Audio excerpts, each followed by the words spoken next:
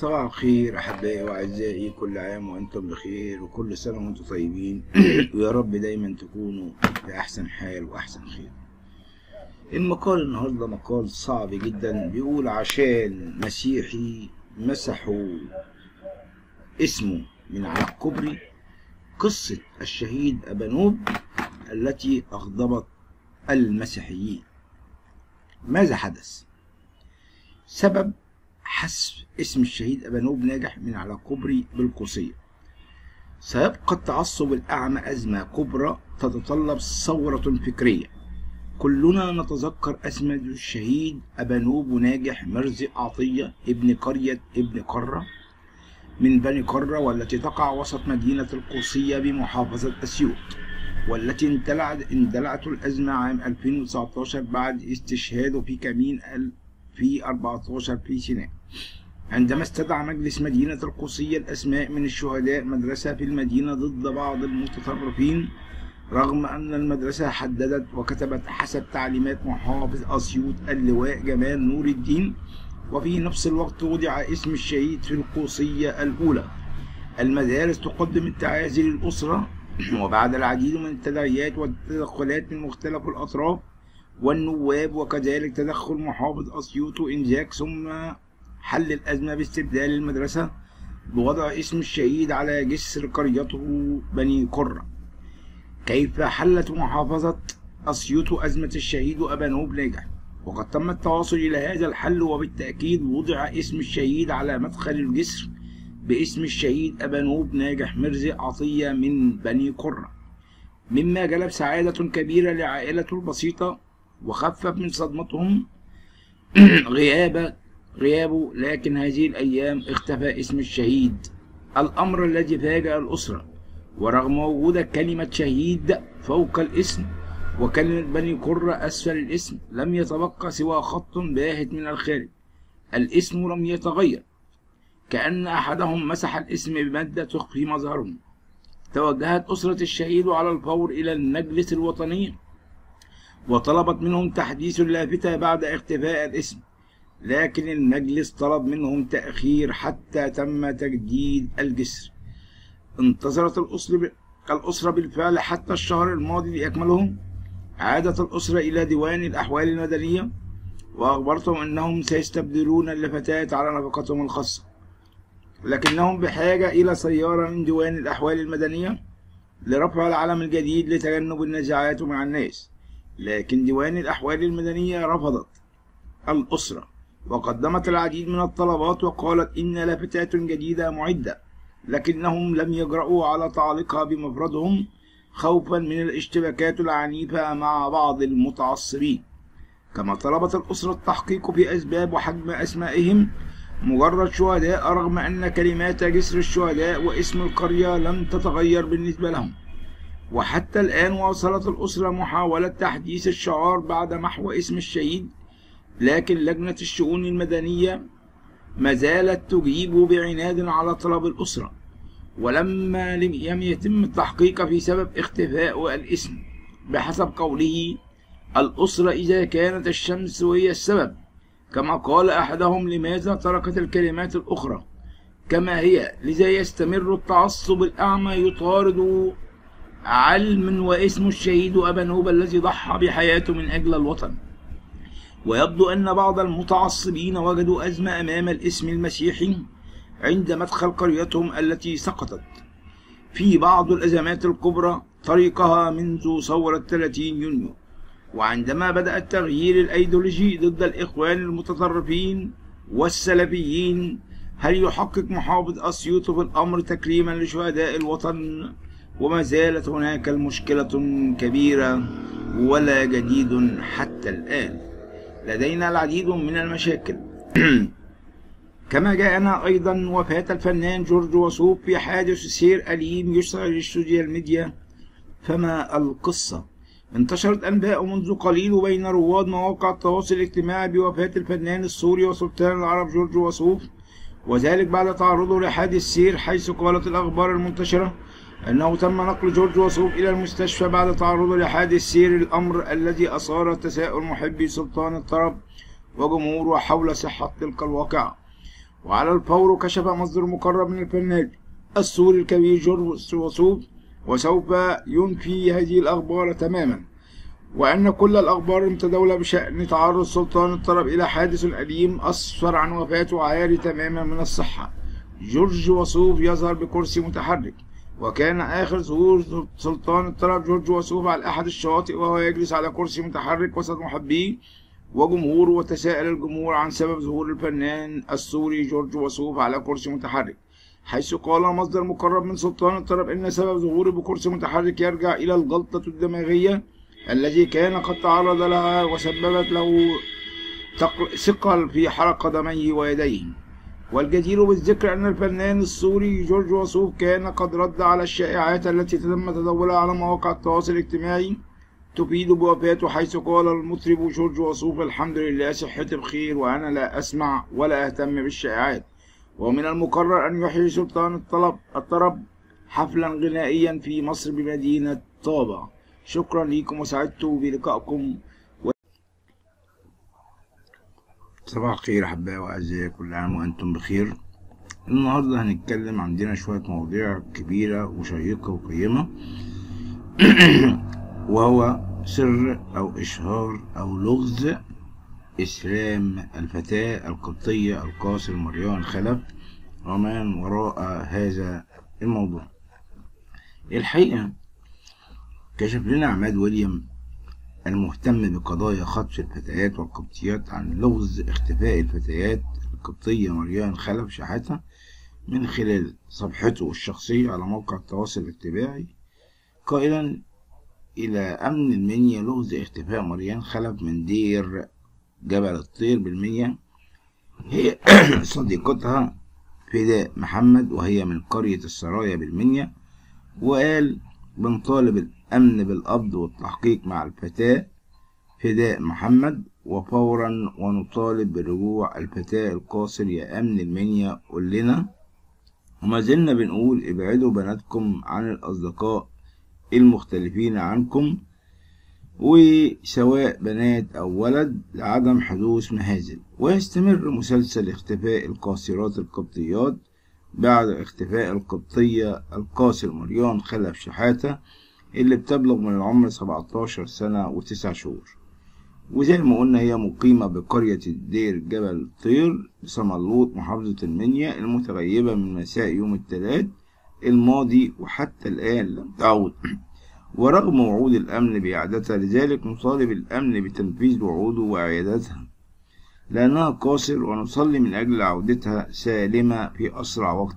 ويذكر أن رواد مواقع التواصل الاجتماعي فيسبوك تداولوا صورتها وعلقوا عليها قائلين: عاجل حالة اختفاء جديدة مريان خلف شحاتة من جبل الطير وهي 17 سنة.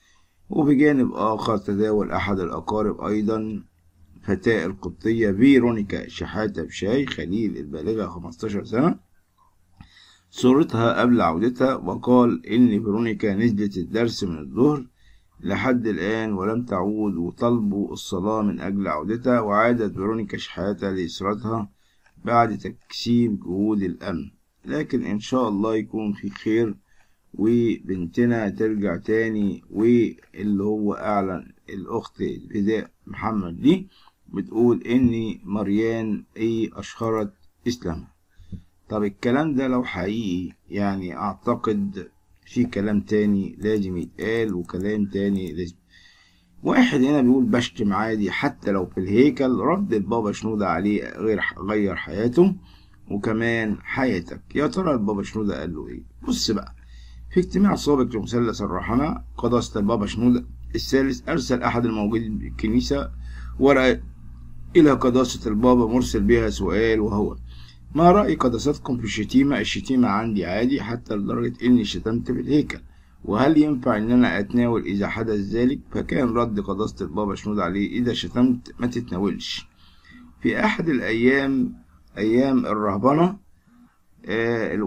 الوحدة كنت ذاهب للتناول في يوم، وكتبت مذكراتي: هذا الفم الذي تناول جسد الرب ودمه لقمة زايدة لا تدخل فيه وكلمة زايدة لا تخرج منه. فأنت المفروض إن فمك وجسدك الطاهر دوت يعني لازم تكون عارف ان دي حاجة مقدسة. كمان كيف لك ان تشتم بعد التناول؟ لان لازم يكون فمك مقدس كي تتناول، وعلشان يكون فمك مقدس لازم يكون قلبك مقدس ايضا، لان من القلب الصالح يكون اللسان صالح ايضا. وانت كده يا ابني قلبك فيه شتيمة، وكان هدف قداسة البابا ان يوصل رسالة لهذا الشخص ولأي شخص لم يتجرأ ان يرسل رسالة كهذه لقداسة البابا ليستشيره بانه لابد من ان يطهر قلبه وفكره اولا، ومن ثم سوف يطهر اللسان ويكون مستعد للقاء السيد المسيح واستقبال جسده ودمه الطاهر. طيب هنا كمان في موضوع شيق جدا جدا واتكلمنا عنه. بيقول الشيخ عاشور أشهر مشايخ اسكندرية وأغرب معجزة مع قضاء جسد البابا كورولوس. في اجتماع لنيافة الأنبا في من ابتدى العظة قائلا احنا لا بنغير دين حد ولا بنجبر حد على تغيير دينه ولا حتى بندفع حد على هذا.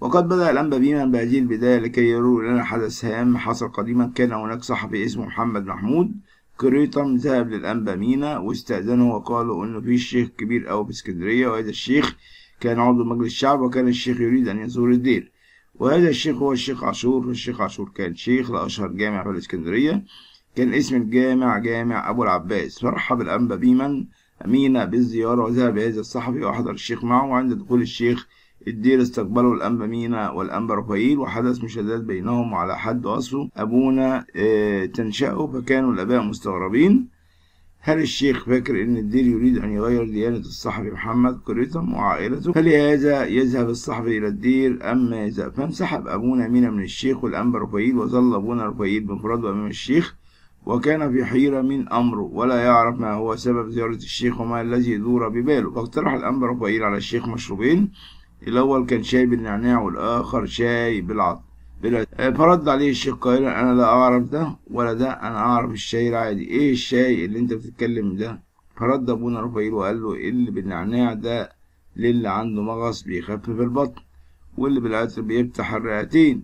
فرد الشيخ وقال له هات اللي بالعطر وشربه ومشي. بعدها رجع الشيخ قال أنا عايز أبونا رفايل هو فين، وأرسله الأنبا رفايل إن الشيخ عايزه. الأنبا رفايل كان مستغرب جدا الشيخ عايزه بإيه، فرجع وقال له الشاي اللي أنت اديتهوني ده شفاني، أنا كان عندي بروستاتا وخفيت، أنا عايز من الشاي والعشب ده.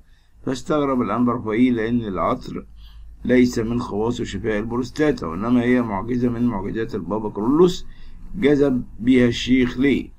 ونشأت من بعدها صداقة قوية بين أبونا رفايل والشيخ الذي يهابه الجميع، وداوم الشيخ على زيارة الدير كل شهر، ووقف عند جسد مريمينا ودخل إلى مزار البابا كورولوس، ورأى الشيخ شباب يأتون لدير مريمينا للخلوة. فقال الشيخ للآباء أنا عايز أعمل خلوة زي الشباب دول، لكن كل واحد يفضل على دينه، أنا ما عنديش تعصب ولكن أنا بحب المكان ده.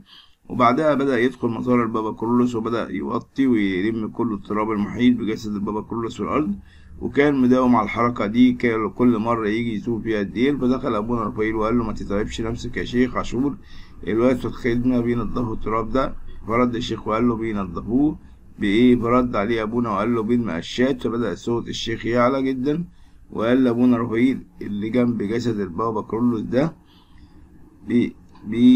يسف باللسان، يتسف باللسان. وأكمل الشيخ لما التراب بيده والاحتفاظ بيه.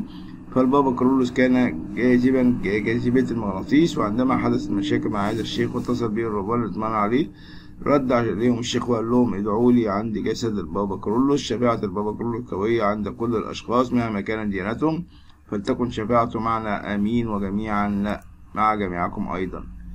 كمان في خبر آخر، خبر إياكم والنزول، الأرصاد تحذر هؤلاء من النزول وتعلن ما سيحدث خلال ساعات. كشفت الدكتورة إيمان شاكر مديرة مركز الاستشعار عن بعد بمكتب الأرصاد الجوية عن درجات الحرارة المتوقعة، موضحة أن اليوم هو آخر يوم في أمشير، وقد بدأنا بالفعل دخول الربيع، والطقس ليس له علاقة بالأشهر القبطية. وقالت إيمان شاكر في اتصال هاتفي مع الفتاة الربيع يبدأ في 21 مارس ويشتهر بالرياح الرملية الخمسينية.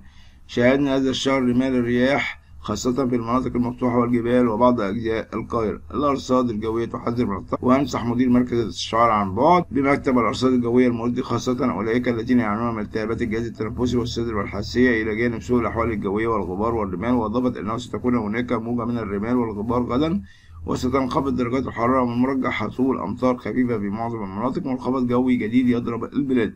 قالت الدكتورة منار غانم عضو مكتب المركز الإعلامي للأرصاد الجوية أننا نشعر اليوم وأمس بدرجات حرارة أكثر دفئا بسبب الرياح الجنوبية الشرقية على معظم أنحاء الجمهورية، مع تفاوت وصول الأمطار عبر الساحل الشمالي والمحافظات السفلى. مصر القاهرة الكبرى قد تمطر، ننصح بارتداء الملابس الثقيلة. قال عضو المجلس الإعلامي لمكتب الأرصاد الجوية أن درجات الحرارة ليلا ستعود إلى 8 درجات مئوية مع استئناف الطقس الشتوي ونشاط الرياح، مشيرا إلى أننا نوصي بارتداء ملابس ثقيلة لتجنب نزلات البرد. خبر آخر وهو رد فعل غير متوقع من علي ربيع بعدما وصفه عادل إمام بالعبيط. صدم الجميع.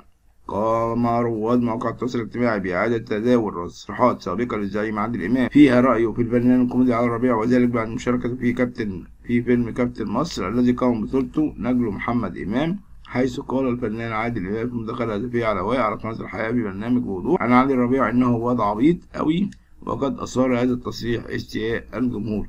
تعليق علي ربيع بعد وصف الزعيم له بالعبيط. وكان قد علق علي ربيع عبر حساب التواصل الاجتماعي. ناس كتير اتكلمت امبارح على مداخلة أستاذ عادل إمام، والكلمة اللي قالها عليا إني عبيط دي مجرد مسحة يا جماعة، وفخر لأي شخص إن يقوم بالتمثيل أمام الأستاذ والزعيم عادل إمام. الزعيم عادل إمام يظهر بملامح الشيخوخة. وفي وقت سابق قام أيضا رواد مواقع التواصل الاجتماعي بنشر صورة جديدة للفنان والزعيم عادل إمام في أحدث صورة له، وفاجأ الزعيم جمهوره بشكله الجديد، حيث يظهر في الصورة بابتسامة المعهودة مرتديا قميصا أنيق. ونالت صورة الزعيم عادل إمام إعجاب جمهوره، وانهالت عدد كبير من التعليقات من محبيه وجمهوره على الصورة، وأكدوا أن ملامح الزعيم قد تغيرت نتيجة السن ودخوله في مراحل الشيخوخة. والجدير بالذكر أن آخر أعمال عادل إمام هو مسلسل فالنتين، والذي تم عرضه في رمضان 2020، ومن المقرر يتم عرض مسلسل جديد للزعيم عادل إمام، ولكن الحقيقة ليس هنا. شكرا لكم أحبائي وأعزائي، ولكم مني كل الحب والتقدير والسلام، رب يكون معكم آمين. وسوف نريكم كل أخبار جديدة، ولكم مني كل الحب والتقدير، ولا تنسى الاشتراك في قناة الملكة والأمير. قصة الشهيدة أمنية رشدي بطلة تفجير الكنيسة الملكوسية بالإسكندرية. الشهيدة أمنية رشدي بالتزامن مع الاحتفال بيوم الشهداء الموافق 9 مارس واليوم العالمي للمرأة الموافق 8 مارس، نتذكر العديد من النماذج النسائية التي تركت بصمة وذاكرة كبيرة في قلوب جميع المصريين، بما في ذلك البطلة أمنية رشدي التي استشهدت في حادث كنيسة ماري مرقس في الإسكندرية عام 2017 عندما منعت الانتحاري من دخول الكنيسة لتضحي بنفسها من أجل الآخرين. الشهيدة أمنية عروس الجنة التي استشهدت قبل زواجها ببضعة أيام، ولدت في 29 إبريل 1991 بزواجها في الجنة بين الشهداء وأعلى بيوت الجنة، شهيدة تفجير الكنيسة المرقسية.